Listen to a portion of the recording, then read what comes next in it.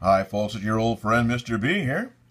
And I've got to say that never in my absolute wildest dreams did I ever expect that what we're looking at here, by the way, is something from a Facebook page that's run by someone having to do with political things going on in the town of Winchendon, Massachusetts.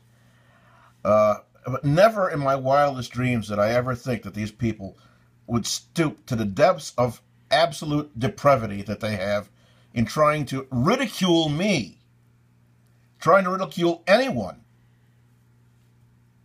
for their own personal belief system having nothing to do with anything having to do with the political situation in Winchendon, Massachusetts, and the recall efforts of Fedor Burnt and the other one there, whatever her name is, the weed fiend, Beth Hunt. This is craziness. These people are absolutely sick beyond disgusting. Can you believe this?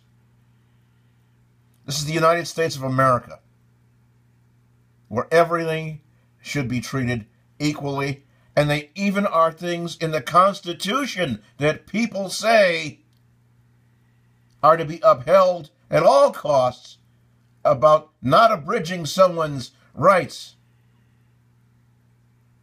to their own conscience, their own religion.